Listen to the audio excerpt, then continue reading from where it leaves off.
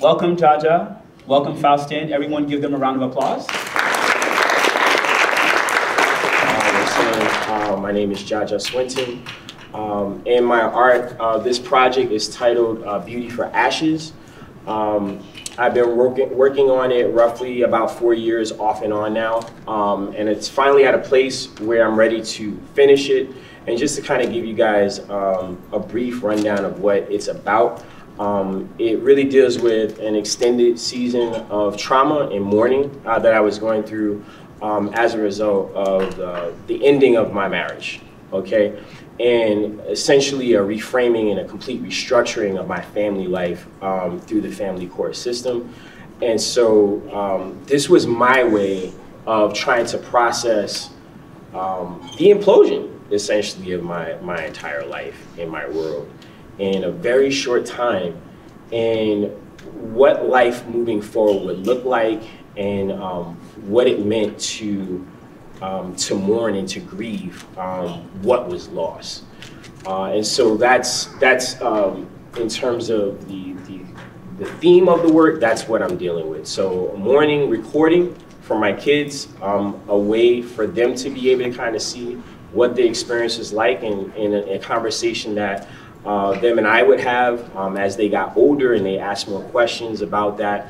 And also a way to look forward and to vision cast for the future and what life can look like for us in spite of, you know, what happened, and that it can still be beautiful, can still be amazing. And so that's really what I'm working with.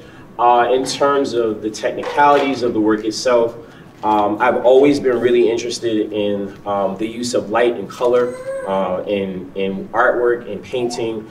It's always captivated me, and so I wanted to play around with the idea of the passage of time in the way that I set up my color palette, in the way that I arranged the values of the painting itself, to show that this wasn't a quick process. You know, I don't know if anybody here has ever lost anyone or gone through a divorce or of any kind, but grief is not a quick thing that you just kind of run through. You know, there's stages to it. And sometimes when you feel like you're over it, you know, something else happens and you get a new wave and it's like, oh my God, I thought I was over this. And so I wanted to kind of play around with that idea in the way that I use color, in the way that I use the materials. Another thing that is kind of really specific to this series is that I have actually incorporated court documents from my divorce, redacted, and also my parents' divorce, because in the process of going through my own, a lot of like long buried memories and feelings of the past started coming up. And it was almost kind of like, you know, having that worst case scenario in your life. You're like, man, if this ever happened, I don't know what I would do. And then it happened. And so it was like, it happened for me. And I had to figure out, like, how do I move forward? You know, how do I deal with this? This thing that I never wanted to happen, this worst fear, now it's here, now I'm living it. So this was how I did it. I incorporated acrylic transfers of the court documents, and I've actually burned quite a number of them and incorporated them into the paint itself. So physically, they are part of the image, as well as being seen visibly. They're physically a part of the image. You can't separate these things that have disrupted my life from the images themselves. And so, kind of in a nutshell, that's what it is. I thank you guys for having me here. I'm really excited to be here and talking, and I'm gonna pass this on.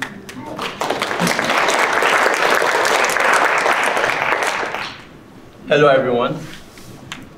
My name is Faustin Adeniran. I am an artist, of course, you know, as we can see. So I started making art since I was very young, from as far back as I could remember, 4. And art has always been my own escapist, living through different families. And so the works I have here is part of a series called Society. Society series was my transitioning to the US from Nigeria, and coming from a very bustling community in Lagos, and then coming to the US and seeing New York, just like this image here, this piece here, and then making a comparison of where I come from and where I now decide to have as my new home. And so Society Series was really a series that really got me connected to the United States, because I was very much observant about what type of materials that I could use to create a reflection of my own community. And I realized that cans is so much in abundance in the United States. And the aspect of having cans being used by everyone, you know, regardless of their, you know, identity, their status. The rich use cans, the poor use cans, the homeless use cans. We all drink out of these objects. And so the best way for me to be able to bring this community together that is so separated is by using all these cans that we all use and create these beautiful pieces with it, right? So when you're looking at this piece, you're not just looking at Coca-Cola or Fanta or Sprite. No, you are looking at individual person, because we all touch these cans. And so Reflection started. Reflection is a new series that I started working on after spending a decade in the United States. Now I'm reflecting back with the type of materials and a type of art that I have made. And so I'm very happy to bring these pieces for you to see, and also for us to have like all an open mind for conversation and also to learn together. Thank you for coming.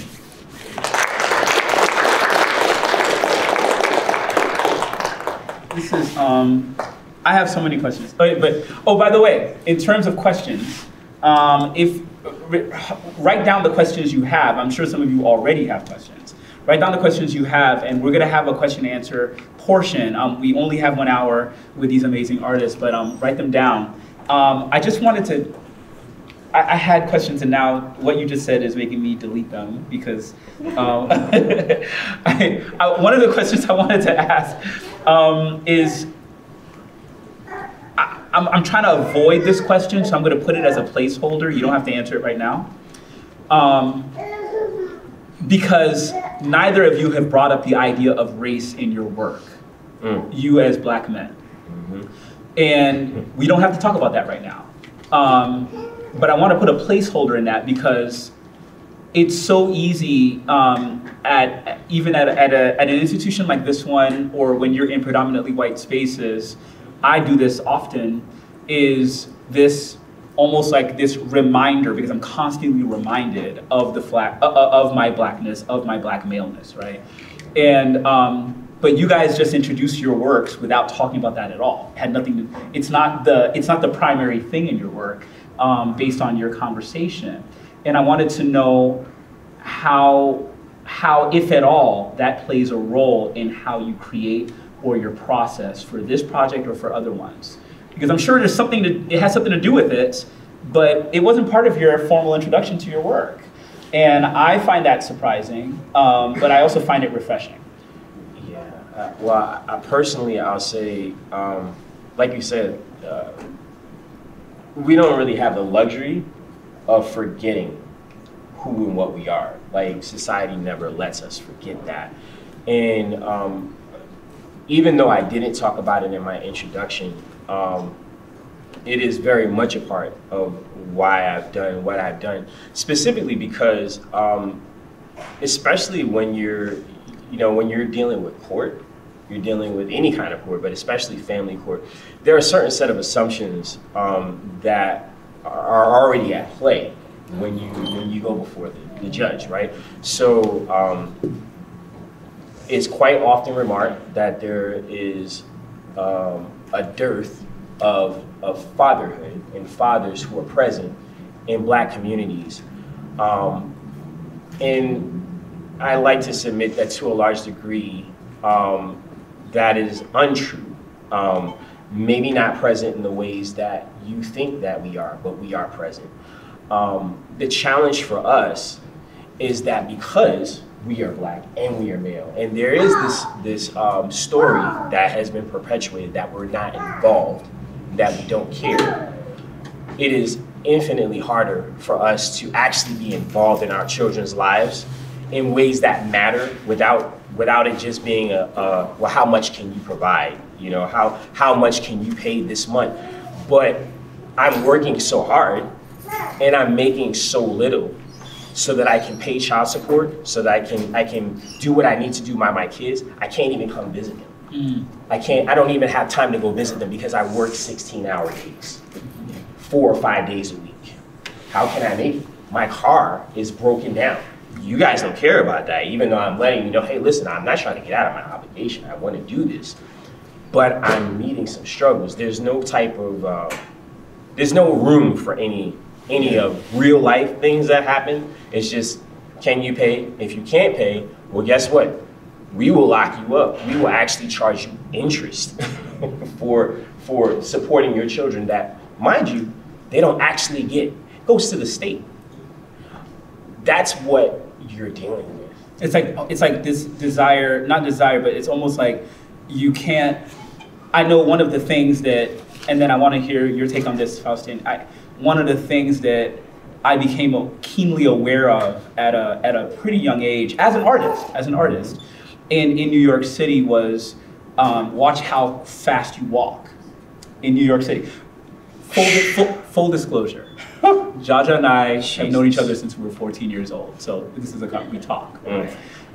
He knows all my secrets, so I won't tell his if he doesn't tell mine. Right? But we went to high school together, so it's a similar story for us in a way. But I remember walking down the street one day. I might have been with you, and somebody, would you slow down? Because I'm a fast walker. You all have seen me. I got things to do. But there's this way that it's like, hey, guard your gait, because you don't want to become part of a system and have your name logged into a system and kind of be tracked. So the fear of being tracked was something that I kind of grew up with. And Faustin, I'm not necessarily, I don't know what your situation is in that way, but I wanted to pose the same question to you about just who you are as a Black man. If this is something that is part of the signature of your work or your process, or if it's not, and if it's so, how? And so art has nothing to do with race. A creative individual is creative, and I come from a continent and a country whereby we are all Black. And so the word Black does not even exist, right? And so we are all now hustling or struggling to be the best of ourselves through our own creative medium. And so I come with that same sense into the US. So when I'm making my work, I'm not thinking about me as a Black man. I'm thinking about how can I be the best of myself, and how can I use my work to connect with my own society. And that has always been my focus. It's not about me being Black.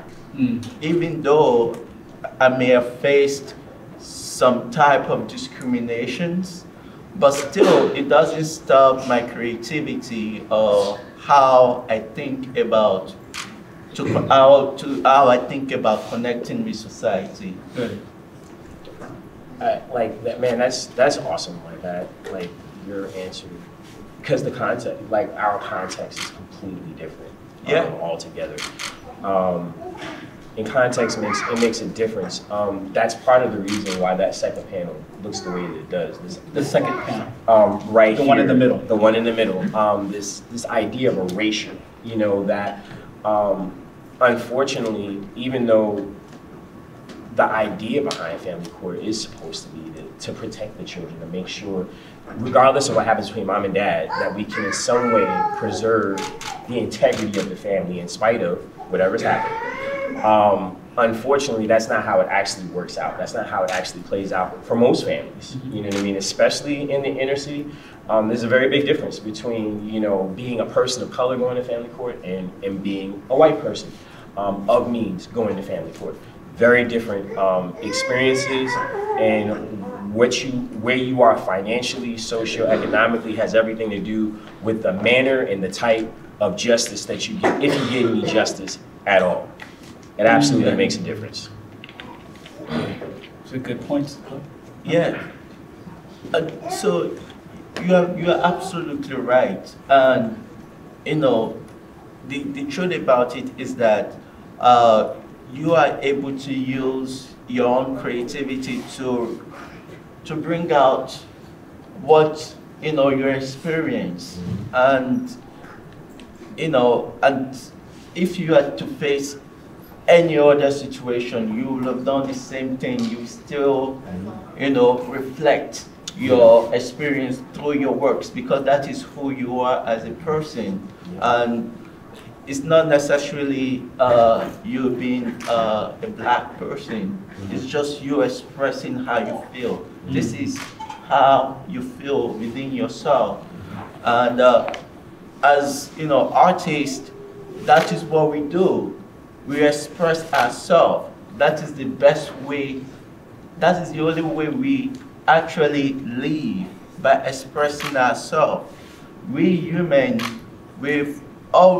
since time immemorial, we've been nomads. We chase after food. And that means that we have no understanding of boundaries. Boundaries does not exist in the brain of even a child, because we chase after food.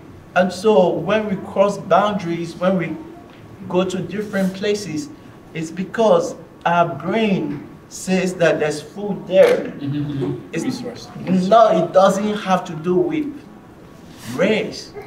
But then as we get to experience different types of, you know, difficulties when we get into in a society, but our creativity still remains the same.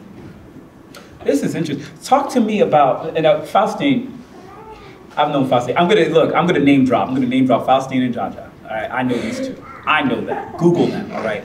All right. So Faustin is just Google the brother, because you'll try to find out what he does, and you'll find out he does about 50 different things, right? In terms of art, like he's talking about art as a singular thing. But if you locked him up in a room with nothing but toothpicks, he's gonna make something that's gonna be MoMA ready, all right? Because, but what you're speaking of right now, this idea that it's something that's at the core of your being, I think that really does play into how you see the world. And so now I have to ask you, what is freedom for you? As an artist, as a human, I know that freedom is a theme that comes up in your work, or the idea, it's the impetus for some things. I'm looking at your things here, at the objects that you've created, and this is also an opportunity for you to go into a conversation about your materials. I don't know if the word freedom and the way you work are so separate, and I wanted to give you a chance to talk about that. So I currently have a showing at the Woodstock Academy, and it's titled Artistic Freedom, Journey Through Artistic Freedom. And freedom to me, I was trying to explore freedom, what freedom was. And I was trying to explore freedom through my works. and that was the hearing that I was expecting a child. That made me, you know, open-minded, and I wanted to know what freedom was truly. And I locked myself in my studio using whatever, anything that I found, and then I let myself loose, not being constrained by what I know already, but trying to let myself loose and playing with those materials. Ordinarily, we are all artists. The way our mind works, we always play with compositions. We always play with colors. From the clothes we wear, from what we think. Okay, today I'm wearing a white shirt. I'm going to be wearing a black shoe.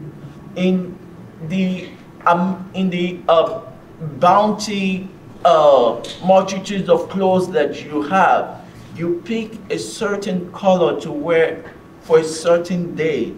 It's because you connect with that color. And so freedom to me is a process of knowing. And so when I begin to make my work, I experience freedom. When I begin to draw, I experience freedom. When I begin to do the things that makes me joyful, that is what I call freedom. Freedom is not static. Freedom is continuous. And to me, being is different from thinking. Being is an action word. And so freedom is also an action word. You always constantly seek after it. It's never enough. So to me, it's the action of experiencing the things that you really enjoy doing. That is freedom to me. Do you want to say? Yeah, that's wow. You said a mouthful, brother. Yeah. But I really like that the comment that you made about freedom in knowing, right? I feel like something that really changed for me with this project. So you guys know, I actually don't have an art degree. I started college as an illustration major. I went to the University of the Arts for my freshman year. I really hated Philly. I'd only applied to 3 schools, and the one in Philly was the only one that I really wanted to go into, right? So I did that for a year. I transferred back to New York, which is where I'm from. Grew up in the Bronx. I transferred back to SVA. Enjoyed the school. Was way too expensive, and I remember standing in financial aid one day and just asking the lady honestly, like, how do people do it? Like, I don't understand. Like, I don't understand how this happens. Like, you guys, the tuition goes up every year. Like, I can't afford this. It's like, oh, they just take loans and stuff. I'm like, oh, wow, I can't do that. So I became a business major, right? But one thing that never stopped for me was wanting to learn and to become better at the craft. So most of my work, most of what I really, really appreciate and what's really pushed me forward has been the knowledge that I went and I got myself, you know, studying art history textbooks, studying the artists that I really love, John Singer Sargent, you know what I mean? How did Diego Velázquez get, you know, his you know, illusions of writing on the page when there wasn't any writing there? Stuff like that, stuff that to me at the time was like, wow, this is amazing.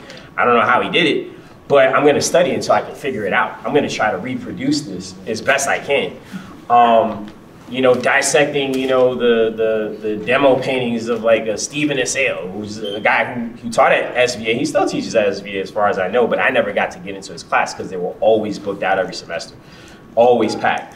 But just always wanting to know, always wanting to increase my knowledge and understanding of the materials and how people put paintings together. So for me, I found having that knowledge really helped me a lot. But at the same time, the training as an illustrator in some ways stifled me, I think. And I felt like as I approached this project, this was less about the technicalities of what I wanted to depict. I knew I could do the technicalities. This was more about the feeling.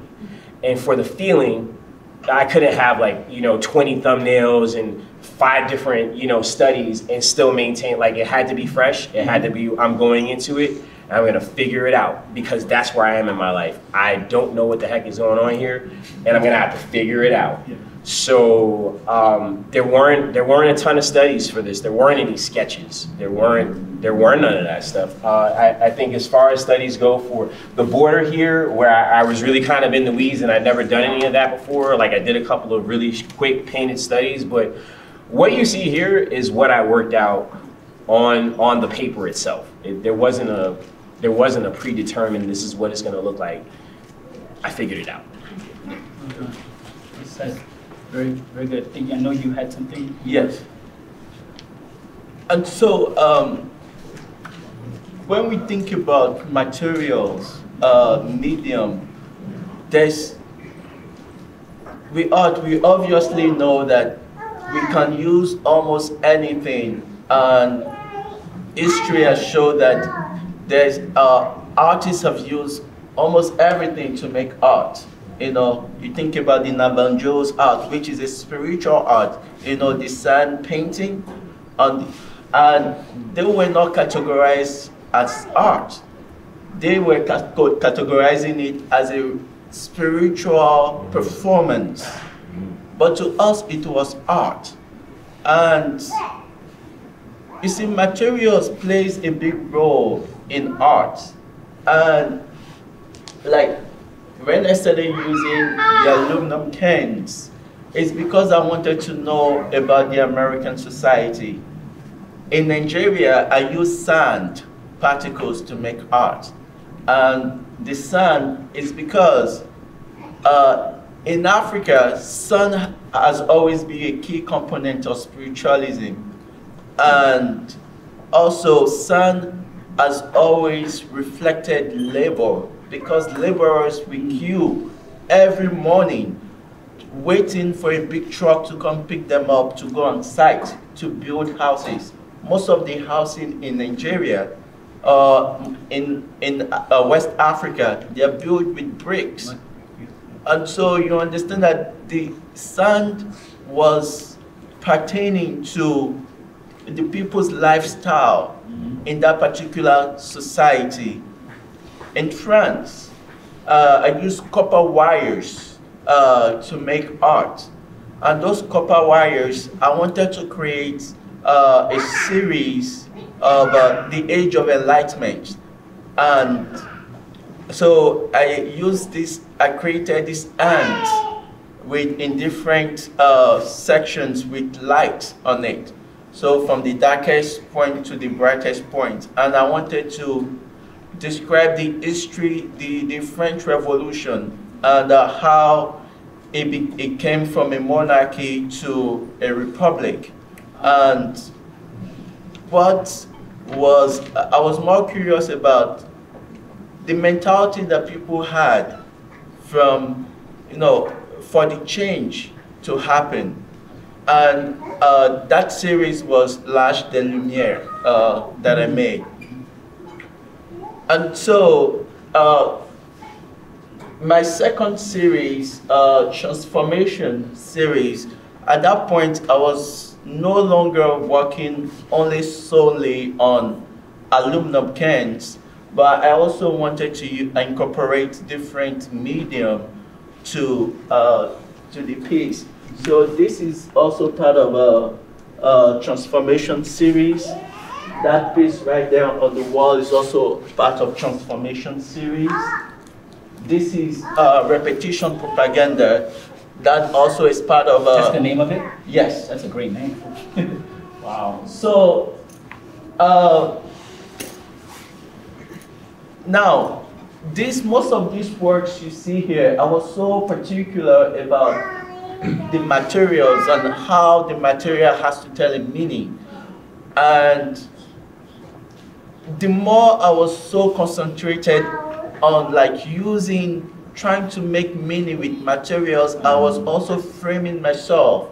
I wasn't finding freedom. I was trapping myself because I was so fixed in making the materials work in a certain way. But when you are looking for artistic freedom, that means that you're also letting yourself vulnerable to let the materials just direct you. Because it's a conversation, it's a three-way conversation when you are making a piece of art. Yeah. The material, the art itself, and the artist. Yeah. So all these three, the conversation needs to be inclined in order to have beautiful pieces like he makes, you know. And so, and also indirect, you automatically have an understanding of composition. You also have the understanding of balance. You have an understanding of proportion in your works. All those things are just guidance to making a piece of art. Yeah. But making a great piece of art is letting yourself loose. Yeah. Can I say something to that? Yeah, I'm the moderator. Can I say something? And then, JaJa, I have some questions for you. There's so much that you said, Faustin. There's so much that you said. Yeah, there's so much there. You should write a book. Yeah. You have a treatise. You have your own like this internal kind of philosophy, and it really is evident in your work. Wow. But it's so much more evident when you speak about your work. It's really fun to listen to you speak about these works. And as you were speaking, I was reminded of one of my heroes in art, Michelangelo. Michelangelo's sculptures, a lot of his sculptures, the ones he liked the most, are the ones that are, to anybody else, they look like they're half finished. I think later on in life, he just stopped caring. He's like, look, and you know, he would tell them, like, the wood or the stone said I should stop. It's just like there's nothing more to do. And so you have this half of a face with a little bit of an eye and an arm that's not. And he's like, but that's where it was meant to stop. And I'm listening to you and I'm remembering Faustin came to my studio about a year ago and we just had a great conversation, just having a conversation. And while we were talking, Faustin was doodling on newsprint, which is the lowest form of, paid art paper, right? Of course you don't remember. The other thing you don't remember, Faustin, is this very elaborate drawing that he did that he's never going to get back because I know what his work goes for. So I'm not stupid. But the thing is, whenever I see this drawing in this newsprint, what that drawing has become is a record of that meeting. Right? So to anybody else, it's this artwork you could hang up, and that may happen. But the artwork itself happened so naturally. It happened as naturally as Faustin and I were speaking. It was part of the conversation. And so as you're speaking, I'm like, yep, this is, you're living this out. And it's just really, really cool to hear you speak about this way.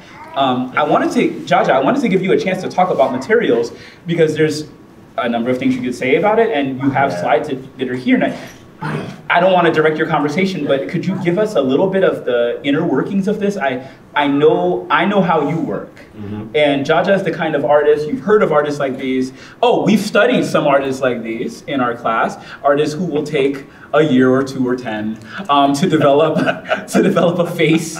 This is my friend JaJa. So, JaJa, explain to them why you've been working on this for 3 or 4 or 5 years, and the layers that are, here you go. Okay. This actual slide, this is this piece right here. So this is actually Saunders Waterford watercolor paper. I bring that up because paper became extremely important to me. It's always been important to me, but I feel like it's become even more important to me in the last 8 to 10 years because I have a very specific way of working, and generally speaking, When I start a piece, I don't know if it's gonna remain dry or if there's gonna be wet stuff. So I just always prepare for anything. So I just assume that if it's dry now, at some point it will be wet. And so the paper needs to accommodate that, which means I need to be working on some type of watercolor paper, right? Because it can stand that. And as far as it goes, I don't like 140-pound watercolor paper. Nothing against anybody who does, but I like my paper thick. I like it hardy. I like to scrub, I like to erase, I like to wipe out. And I've experimented with a lot of different papers, and Saunders Waterford holds up to the abuse that I give it. And so it's almost exclusively been what I've used for pretty much the last 8 years. Twin Walker is another one that's really cool. But so this was the start of this image. The paper itself is white. I actually tone the paper before I get started. So that's a part that you don't actually see in here, but I basically mix in, a red that's specific to, this piece with the gesso, and I take a smooth roller, a paint roller, and I roll it on. That in and of itself is like a couple of hours of a process, because this is actually my second place. So this is my room. When I first started when I started the rolling process, I was in a studio. Like a studio apartment, so very small, very confined spaces. So in terms of like the work itself speaking to you, life circumstances, I would love to have work larger, but my physical space did not allow for that. And so part of what you see here is a result of me working within the confines of what I have. I work in a studio apartment, so what I do needs to fit where I am, right? So when I started this, I rolled it on. And it was just very gestural, and very much like how I felt at the time, what I felt it should be, which, is a big deal for me, because like I said, normally there are thumbnails and there's studies and there's all kinds of stuff. And this time around, there was none of that, so this was like just figuring it out, as I went along. So there's that. There's also an element of the process that is actually not represented here, but if you get close enough, let me see if I can. Okay. I'm sorry. Oops. Sorry about that, guys. So there's an element of the process that is not like kind of visible in the slides, but during this whole process of making the images, thank you. I discovered, I learned about the Japanese printmaking process of suminagashi, where you're basically lifting prints off of water. You drop ink onto the surface of the water. You create patterns with it, and then you lay the paper down. And for me, like I was working through a visual problem. I was on YouTube. I came across a video of it. I was like, oh wow, that's really cool. I think that would actually work for what I'm trying to do. And so I began the process of learning how to do that. Could you only because we're gonna lose them in terms of the timing, Yes. because I want them to be able to ask some questions. Mm-hmm. Could you get us to where you're dealing with the images and the layers and the colors? Yes. Because Okay. the process of the staining, it's gonna take too long. If we can find that image. All right, I'm gonna look for it. Here it is. Perfect. Okay, so we'll put that on pause. This is actually, that's actually the finished one. There's another one that's even before. Yes, that one. Okay, so when this image started, it was just a pencil drawing, right? So I laid it in, and I started building it up with the tone, so with the pencil itself. But then going through this kind of white phase, we'll call it, right? Where I actually lay down thin layers, thin veils of like titanium white, which is basically what I use, like acrylic. This is acrylic paint. Again, like within the confines of my living space and financially what I have, acrylic works really well for me. Doesn't require a lot of solvents, doesn't require a lot of setup or cleanup, very easy to use. So acrylic it was.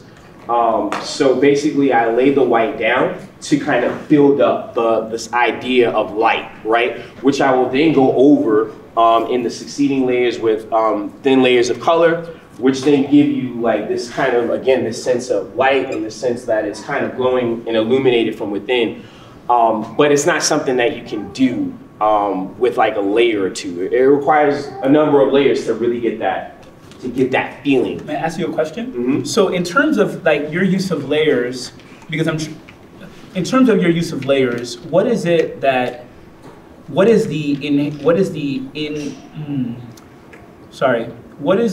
my students are used to be blanking out like this. They help me sometimes. What is the philosophy that what are you learning? If freedom is a process of knowing and learning, what exactly is that process of layering doing for you? So I think that might be what's more pertinent. Everyone here isn't an art student. Yeah. But they may understand what's happening for you while you're doing that. I think personally for me, so the layering of the color and the paint, it deals with light, this aspect of light. And you know, there's a reason why interior designers, generally speaking, lay out their rooms in very bright colors and not dark colors, right? Because bright colors make it feel larger. It makes it feel airy. It makes it feel welcoming. Darker colors tend to shrink a space. And within the context of discussion here, this idea of freedom has everything to do with light and spirituality for me. You know, I'm a follower of Christ, and for me, that had everything to do with how and why these images were constructed. And so this idea of something being lit or being darkened or fading has everything to do with the experience itself and how it feels in the experience, how it feels to be shrunken down, how it feels to be erased, you know what I mean, from my kids' lives, you know what I mean, legally, but erased for all intents and purposes. And so that was a huge part of how and why I used light the way that I did.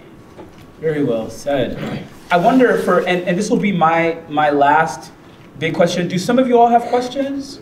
I'm wondering, I just want to see a raise of hands. There are some questions, good. I wanted to give you all a chance to ask some questions. That's why I'm beginning to bring this into some kind of a close. I have a question about homeland. What did I write down here? Homeland, nationhood, and belonging.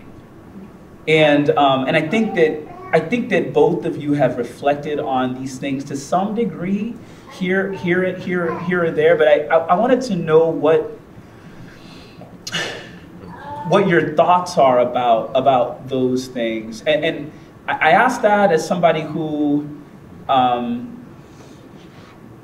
comes from this. I see the world in twos constantly. Like I was American, I'm American born, my family is from Nigeria. I don't speak the language, but I'm very connected to the culture. My name suggests I'm not American, as they would say, right? When my name comes up in an email, I tell them, please don't delete it. It's not a computer virus. It's just me, you know. So my name suggests that I'm outside, right? Yeah. And then there are all these other things that are complicated, that are more complex within that. And I wonder how you all think about the ideas of homeland, citizenship, belonging, and nationhood as people or in your work. So,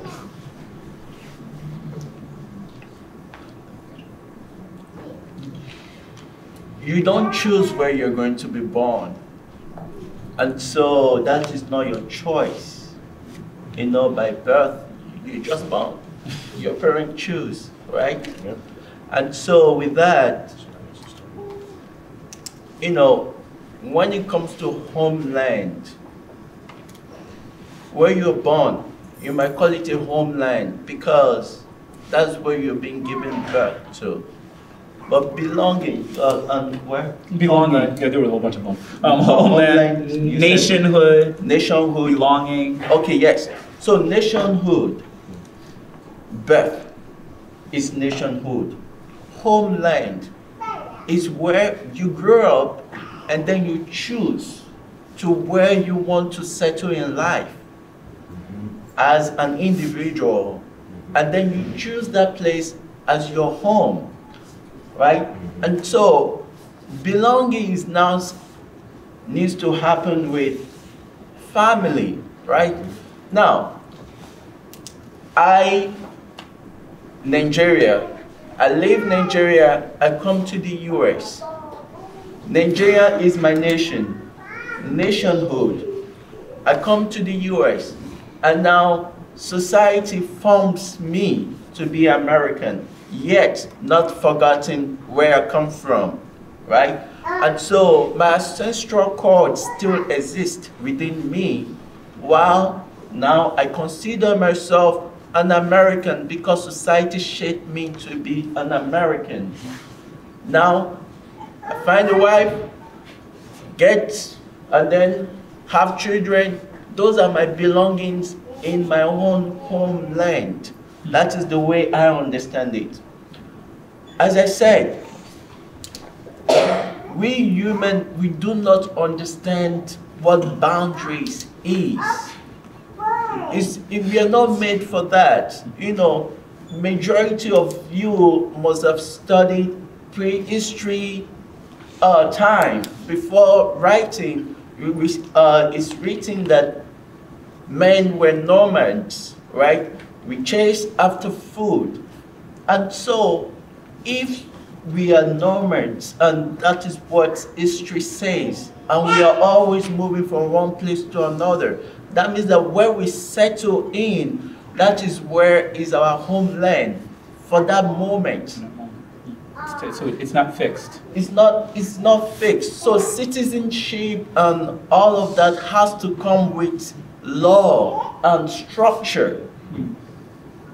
But if without that, like citizenship and all of that, those are documents, those are the laws put in place just to create restrictions. But the human brain doesn't have that. Okay, so in your, now, I will say this.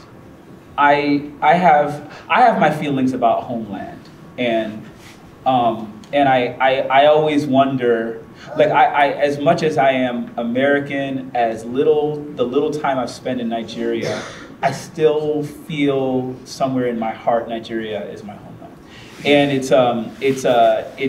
I don't know if that's my Americanness saying I can just decide, because there is this way that, when you're raised here, well, do you know who I am? You go to the airport and we're the ones, like they know, oh, those are the Americans there. They want their cheeseburgers now, right? Yeah. So there's a way that we're raised to, like, we can decide, we can name something and it becomes it. But there's this way that I feel that in my heart, Nigeria is still the homeland, even though I don't reside there, and I don't know if I ever want to reside there. It's just, I don't know if there is no fixed answer. It's perspective. Yeah. JaJa, I wanted you to have a chance to answer this, and then the final thing I want to happen, question and answer is going to be real short. Any advice that you all have for these students before they leave this room? It doesn't have to be art-based, just they're students, you're not anymore. And just by virtue of how long you've been on the earth, you know more than they do. So they should listen to anything you have to say. So that's coming, but if you have anything to say about homeland and that perspective, please ask questions. Yeah. Ask questions. They want to. We're not giving them a chance. I'm sorry. I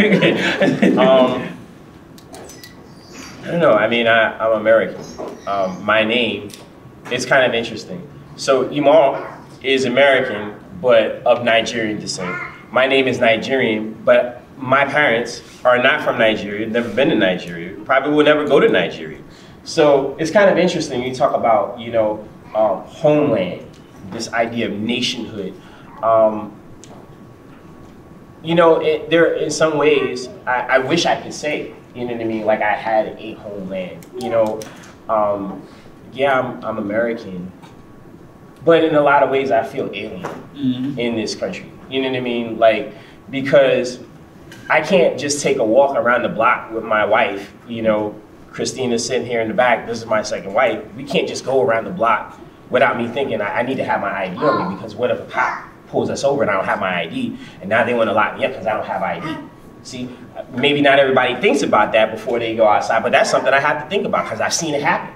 I went to visit my friend one time, Bernard, in Harlem. And I was just coming by to see him. Apparently some kind of situation that happened on the street, cops were questioning people, and they started looking at me. I'm like, I don't know anything, and let me get the hell out of here before they start thinking I know something, and now I'm being detained, and I don't even know what's going on. I just happened to be here. This idea, in the sense that even though I'm an American and I have my papers, you know, at any point I can be detained, I can be stopped, even if I'm doing what I'm supposed to be doing. And there's not a whole hell of a lot that I can do about it. And so, yeah, I identify as American. I lived overseas for about 10 years of my life. And so I'm definitely American, but then there's a sense that I don't fully belong here. I don't really fully feel like I belong. Because in order to talk about belonging, you have to deal with acceptance, right? You don't have belonging without acceptance. That means I embrace who you are. Not like as long as you conform to what I want you to be, then I embrace you. No, like I accept you as you are, right? And that's something that, I mean, everybody's looking for, you know, whether you're talking about family or you're talking about, you know, neighborhood or community or whatever, on some level or other, many of the issues that we have as a society deal with this idea of being accepted or not feeling accepted and what people do because they feel like they're not accepted. Well, if you won't take me here, then I'm gonna go over here and I'm gonna do this.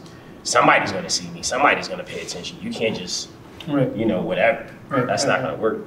So, yeah. One thing to say. Oh, very quick, yes. Yes. Just one quick thing to say.